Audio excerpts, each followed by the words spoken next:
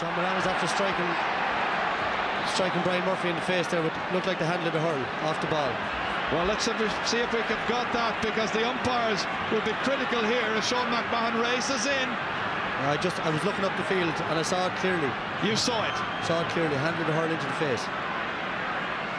John Mullane could be in serious trouble. Yeah, it looks like to me, if it was seen by the umpires, he has to go. He's been called aside by Sean McMahon. Too fired up. If it's a clear striking offence, there's only one penalty. That's a red card. Did the umpire see it?